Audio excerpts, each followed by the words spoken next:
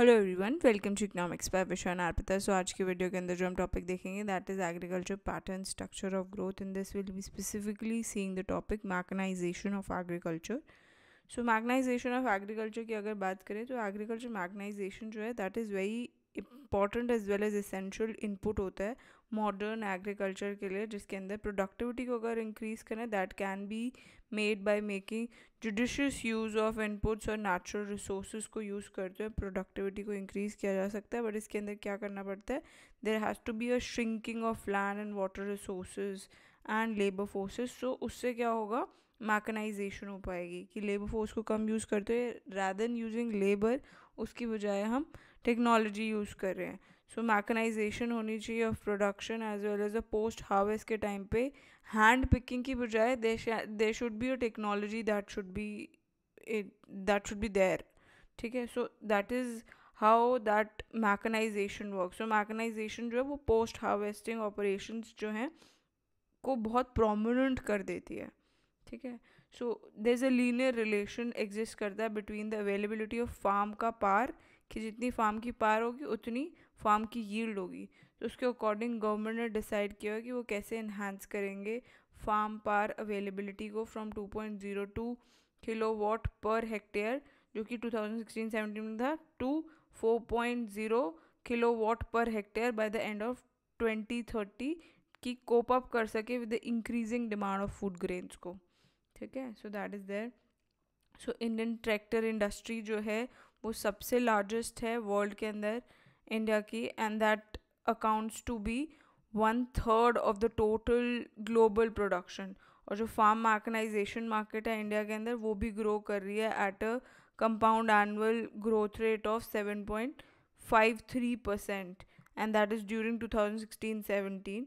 but due to the thrust that is given on various government policies hopefully और ज़्यादा बढ़ जाएगा। ठीक है, सो रिकग्नाइजिंग क्या नीड्स हैं, सो recognising the needs of inclusive growth, की ग्रोथ जो है वो इंक्लूसिव होनी चाहिए और फार्म मैकेनाइजेशन सेक्टर कंट्री के अंदर कि जो सब मिशंस है एग्रीकल्चर मैकेनाइजेशन के जो कि लॉन्च हुए थे 2014-15 के अंदर वो भी मीट हो सके। So under the scheme fund जो इसके अंदर एलोकेट किया गया था 2018-19 के अंदर दैट वाज 1027.46 crores जो है that was a fund that was allocated for the scheme. So during the last 4 years government ने बहुत ज़्यादा मैसिव थ्रस्ट दी है कि प्रमोट हो सके एग्रीकल्चर मशीनरीज जैसे लेज़र लेवलर्स होते हैं, हैप्पी सीडर टेक्नोलॉजी जो कि कंबाइन करी जाएगी with the harvesters and small equipment जैसे पावर के जो ब्रीडर्स होते हैं उसके साथ। ठीक है, सो न्यू जो सेंट्रल सेक्टर स्कीम है जिसका बेसिक मोटिव क्या है, प्रमोट करना एग्रीकल्चर मैकेनाइजेशन फॉर इन सेतु जो भी मैनेजमेंट है of crop residual in the states of Punjab के अंदर, हरियाणा, उत्तर प्रदेश। गवर्नमेंट की जो बेसिक यही है, ऑब्जेक्टिव यही है जो सेंट्रल गवर्नमेंट का है कि कैसे एग्रीकल्चर मैकेनाइजेशन जो है वो प्रमोट करी जा सकती है in various states and UTs जैसे दिल्ली। ठीक है, सो गवर्नमेंट ने ये जो ऑब्जेक्टिव था इसको अचीव करने के लिए अलग अलग देवर ऑब्जेक्टिव्स, इस पूरे होलिस्टिक ऑब्जेक्टिव को मीट करने के लिए देवर other things that were introduce कि एग्रीकल्चर मशीन्स और इक्विपमेंट्स जो हैं क्रॉप रेजिडुअल मैनेजमेंट उनको प्रोवाइड किया गया था विद 50% सब्सिडी की, इंडिविजुअल फार्मर्स को 50% सब्सिडी दी गई थी एज वेल एज 80% सब्सिडीज जो थी that were given for the establishment of custom hiring centres. ठीक है, so now let's talk about the crop wise mechanisation level agriculture में क्या क्या है। सो इफ़ेक्टिव यूज़ हो एग्रीकल्चर मशीनरी का, इसको हेल्प करने के लिए और इंक्रीज़ करने के लिए प्रोडक्टिविटी और प्रोडक्शन जो कि फार्म आउटपुट के along with timely farm operations की क्विक रोटेशन हो सके क्रॉप्स की सेम लैंड के ऊपर।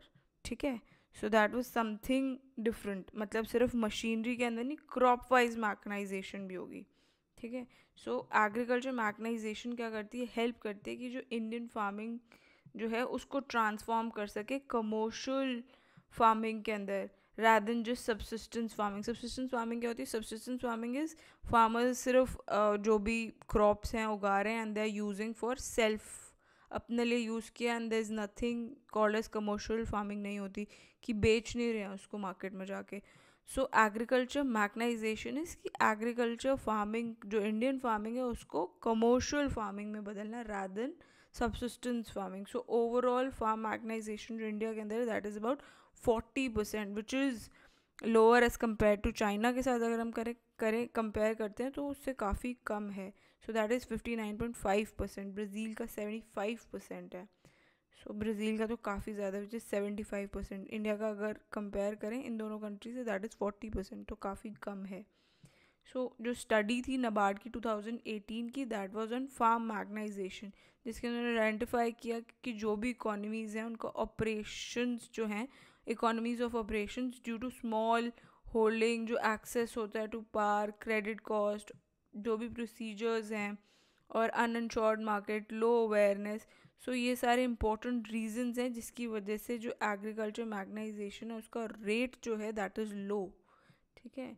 So that was a study that was inducted and that was there identified in 2018. So but still things are being done.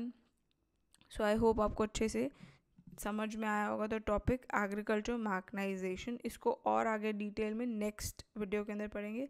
Thanks for watching. Bye bye.